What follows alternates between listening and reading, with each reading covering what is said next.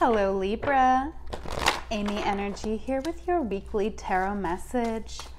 If you have not, please subscribe to the channel, hit the bell to be notified whenever I make a new video for you.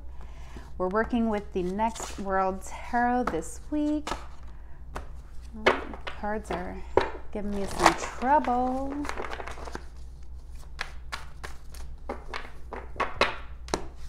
All right, Libra, we are pulling out for our career, love life, and personal. Keep in mind, this may not resonate for every Libra placement out there, so definitely feel free to check out your other placements or your other Libra videos on my Libra playlist. Okay, but definitely keep in mind these are all general readings. You can book a personal with me. That will be much more tailored to your life specifically. All right, getting into career. Ooh, Libra, we have the Five of Swords coming out in our career. So I do feel like we're kind of doing what we need to do to survive right now, but you know, I mean, this could be, oh yeah, all right. Clarifying with the Rider-Waite-Smith deck.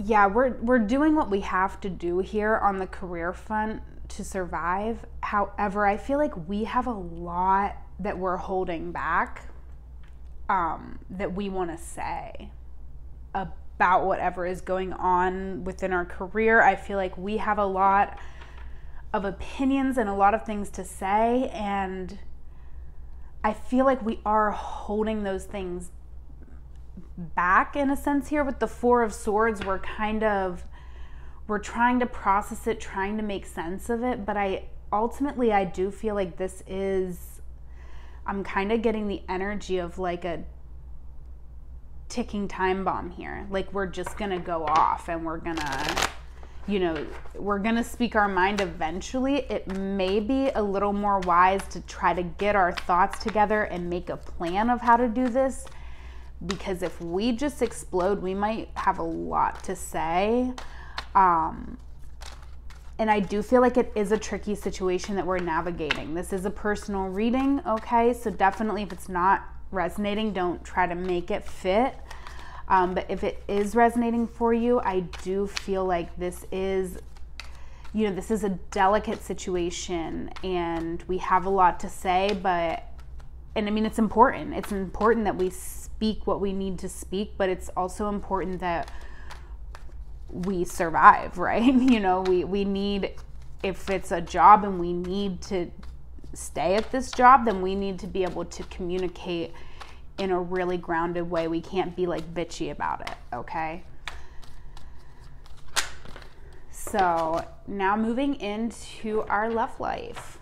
All right, the Four of Cups, reevaluate. So I do feel like we might be reevaluating whatever our current situation is within our love life, okay? I feel like it's going pretty good. Truly and honestly, I feel like right now within our love life, we are having a really good time, okay? But with the Queen of Wands, I do feel like we are very wise. You know, the Queen of Wands is someone who's been around the block a few times. She's been burned, and that's how she learned to be strong and confident in herself. Okay, so I definitely feel like, you know, we're in this happy party, Three of Cups mode in our love life, you know, just all cheersing and dancing and playing and having a wonderful time. But we're the Queen of Wands, so we know there's something more than that, right? We know that there is more layers to what we're experiencing right now, and I feel like that has us kind of in a mind fuck, right? We're sitting here and we're like, damn, I don't know. But I feel like, honestly, Libra, enjoy where you're at right now, and definitely, you know, yes, do reflect on, you know, how you got here and what is making you the most stable in your life. Because I do feel like there is a love going on right now, and it's not necessarily, you know, helping you to be stable. And not that it needs to, right? But I'm just feeling like you're stable all on your own. But it's kind of, you know, I mean, with this energy, it's kind of it's a magical energy, but it's kind of a little bit dark, right? It's a little dark. We've been through things in our life, and you know, we can't just like walk away from everything we've been through in our life and just have a happy, jolly time. There's layers and levels and all of this, and we know this because we're the queens. So I mean, the real advice here is just be the queen, be in control of it all. Okay, but also at the same time, like, being in control means that you're never in control, right?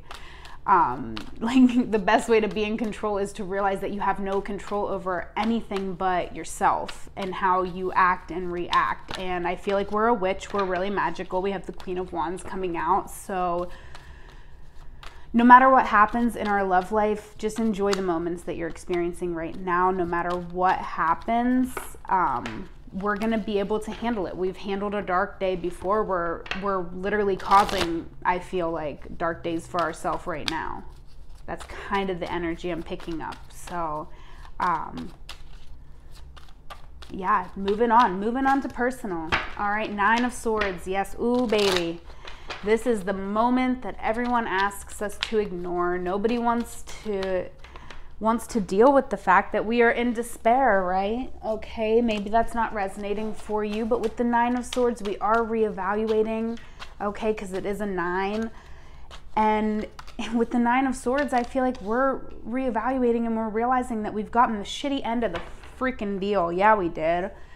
All right, we have the 7 of Swords coming out to clarify here. So I feel like this is sort of an energy where someone's really been sneaky and deceptive to us in the past, or that we've literally had to be sneaky and deceptive in order to survive. And I kind of feel like that's what I'm kind of feeling here, is that we're feeling a lot of shame and just a lot of feelings. We're really like beating ourselves up. And you know, I love the realness of this card because she's just like smoking her ciggies. She got all these, she's chain smoking, right?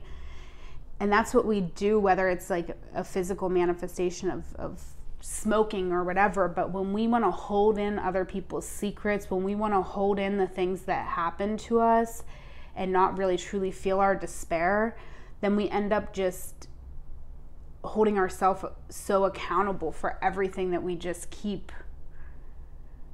thinking that we deserve the worst. Like, we deserve lungs full of smoke and we deserve this nasty life, but that's not what we deserve. Okay, so let go of any shame. If you have any shame about how you've acted in the past, the cards are really here saying like, you've always done what you needed to do to survive, and so you don't have to like sit around and feel guilty about that, but definitely do reevaluate it, okay? Because you're in a much more higher elevation, I feel like, now in your mind, to where if you actually look back over your life, if you actually take the time to look over the events that have unfolded in the past, you will find that from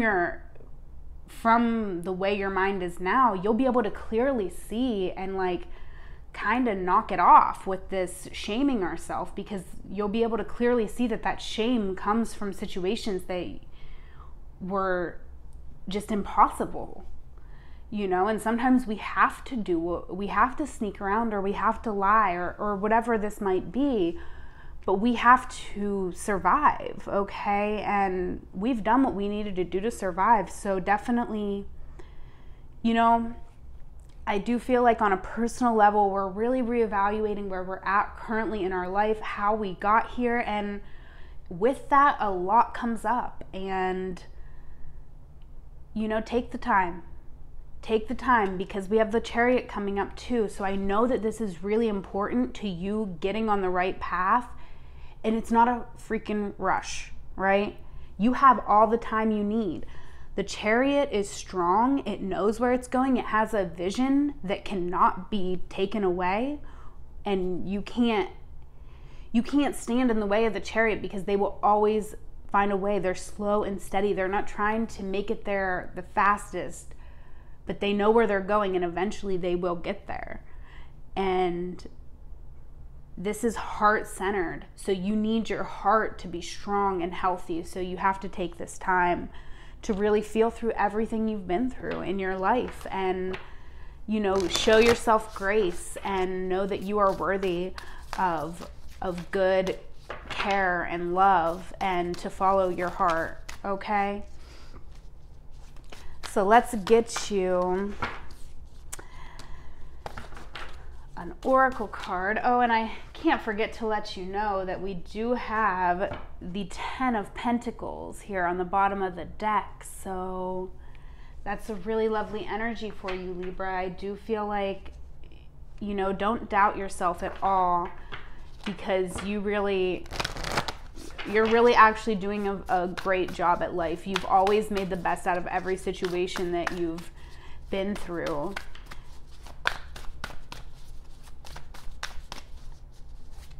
All right. And we have community. I love this card, Libra. Ooh, and we have love on the bottom of the deck. Okay, but let's read here for community. All right, ancient forest. The sacred landscape wants you to know support is all around you, even if you are not consciously aware of it. Allow yourself to be supported. Give encouragement to others. The more you allow yourself to be supported, the more your dreams can come true. If you believe that you have to do it alone, you will. Your true family is not just blood relationships. Sometimes the strongest family ties are friends who know who you are. Sometimes they are your ancestors and soul family who reside in spirit. This card speaks of finding your community and your people. It is a card of remembering that your people are at your side, believing in you, loving you, and standing strong beside you. Call on your community and ask for their assistance. They are only a thought away. All right, Libra, I'm going to go ahead and leave it there. Like this video, comment, share it with a friend. These things really do mean the world to me, but most importantly, have a wonderful week. I love you. Take care.